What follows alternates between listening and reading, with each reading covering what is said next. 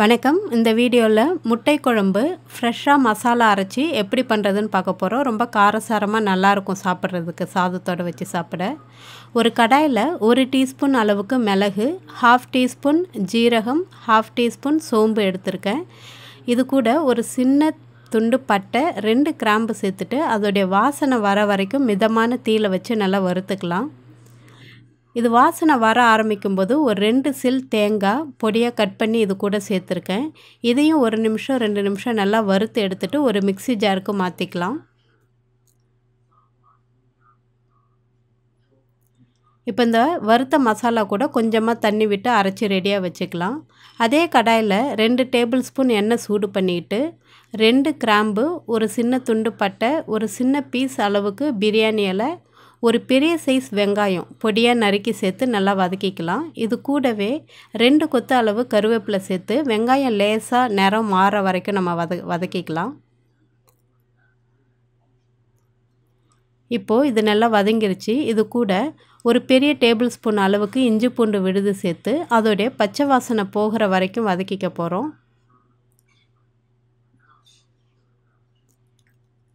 இஞ்சி பூண்டு விழுதோடைய பச்சை வாசனை போனதும் ஒரு பெரிய சைஸ் நல்ல பழுத்த தக்காளியாக எடுத்துக்கலாம். அதையும் பொடியாக நறுக்கி சேர்த்துட்டு கொஞ்சமாக மஞ்சள் தூள், கொஞ்சமாக உப்பு சேர்த்து நல்லா வதக்கிக்கலாம். தக்காளி நம்ம வதக்கும்போது கொஞ்சமாக உப்பு சேர்த்துட்டாலே தக்காளி வந்துட்டு சீக்கிரமாக குழஞ்சி வெந்து வந்துடும்.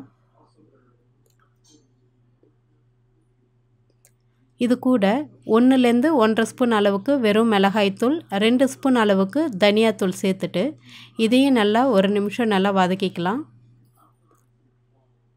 இந்த மாதிரி நம்ம எண்ணெயிலே வதக்கிட்டோம் அப்படின்னா மசாலாவுடைய பச்சை வாசனைலாம் சீக்கிரமாகவே போயிடும்.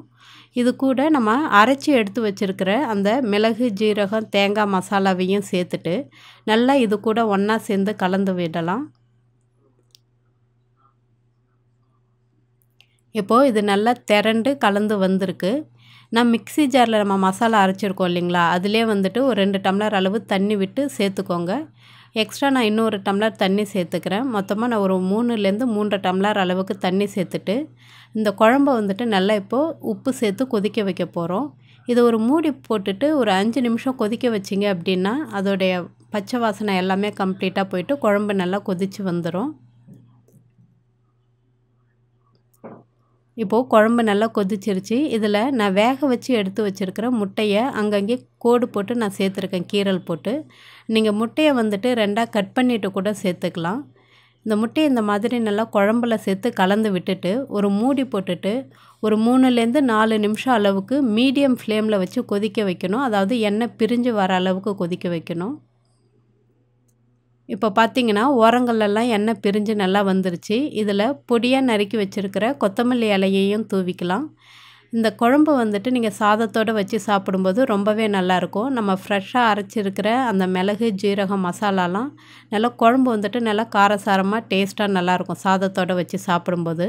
நீங்களும் ட்ரை பண்ணி பாருங்கள். ட்ரை பண்ணி பார்த்துட்டு எப்படி இருந்துச்சுன்னு சொல்லுங்கள். மறக்காமல் நம்ம சேனலுக்கு சப்போர்ட் பண்ணுங்கள். நன்றி, வணக்கம்.